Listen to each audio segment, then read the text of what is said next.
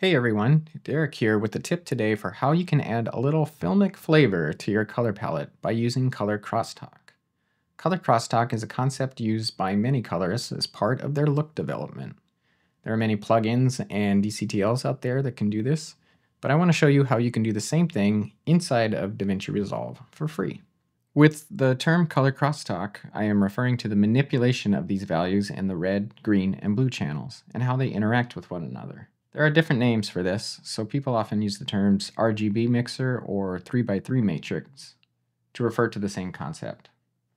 First, let's take a quick look at the effect we're aiming for. I have my vector scope pulled up so we can see how all these colors show up as far as hue and saturation. This is the result you get when you just put a color managed CST on this particular image with a color chart. They're very well distributed around the spectrum here. But you can see when I go to the same image underneath film emulation, how the signal gets kind of squashed from this side and from this side and extends this way, kind of like along this skin tone line or this angle right here. This is a common response seen in film and film emulation. It's something we can recreate a little bit with color crosstalk. Just a couple other examples here. This well-known shot from Oppenheimer, shot on film, you can see it's kind of the same thing. These are very squished together. And this clip from Joker, which is a very popular look among other people for film look. It's a very colorful image, but the same thing.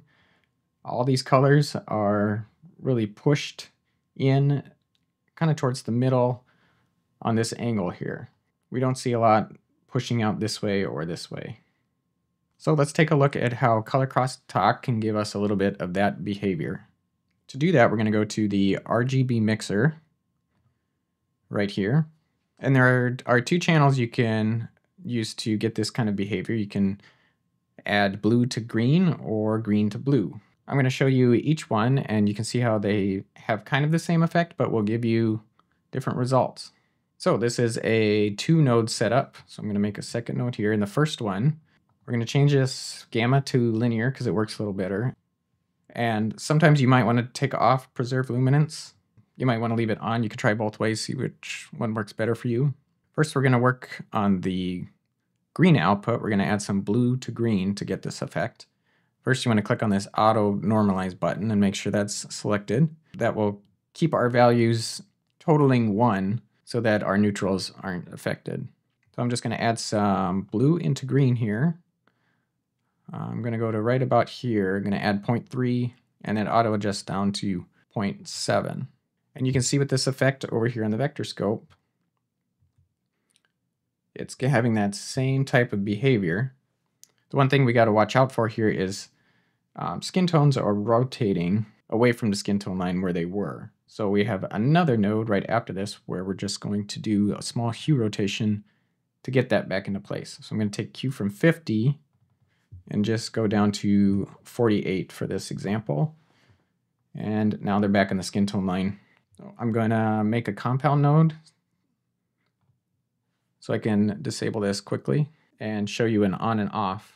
So here's the effect on the vector scope. You can see that film style behavior with the colors. You have some hue rotations here that are common in film where red is rotating this way, yellows are rotating to be more golden, and blues are rotating more towards cyan. We also have a little bit of warmth added to the greens, and that happens in some film stocks and some film emulation. This is an effect that can appear quite subtle if used by itself, but if you add it with other look elements such as contrast curve or split toning, it can really add a nice little filmic touch to things. For example, I'll show it on a real world image here. I'm going to decompose this first just so I can copy it quickly. You could also make a still. For this, I'm just going to go to this image that we saw in my last video on building a filmic contrast curve. So this is with that curve applied. Here's with it off and here's with it on. So just to add to this a little bit, I'm going to go ahead and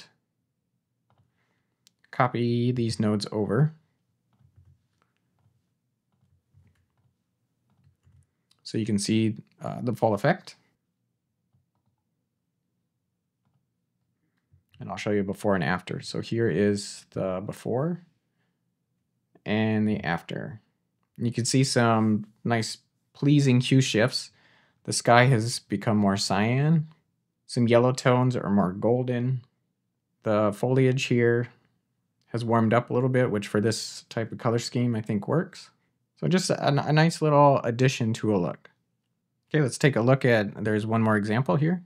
I'm gonna go to this and just reset this. So now we are back where we started. And I'm gonna do green into blue. So I'm gonna click the auto normalize button. I'm gonna add this about 0.5. Again, you can experiment if you like it better with this checked or unchecked. And for the hue rotation, I went a little farther here, so I'm going to rotate this to 47. And now you can see, let me create another compound node here. On and off here, just look at the vector scope. You get that same kind of squashed behavior, but in a little different way. This is a good way to make more of a pastel image. That type of look is very popular and is also a look in many film stocks and film emulations. I'll give you a close-up on this one. This is before and after. This actually cools down the greens a little bit, which is nice on a lot of images and a lot of looks. You also get the benefit, as with the other type of crosstalk, of compressing skin tones, which I talked about in another video, but this is another way to do that. And I'll show this on another image here. I'm going to copy this over to this wedding image. Because this type of style is really popular for wedding videography. I still have the contrast curve on this too that we added last time. So let me show you the effect on its own. So here's before and after. You can see a little more of a pastel vibe, and the greens cool down. The skin tones are compressed and more pleasing here. The yellow turns more golden, and the red kind of comes out of any skin that's a little too reddish. And too, like I mentioned with the other one, it's great to add on to something like a filmic contrast curve. So if I just put all these together, and I'll give you before and after. So we kind of go from this type of look to this. So that's my tip for today. Hope you enjoyed it. See you next time.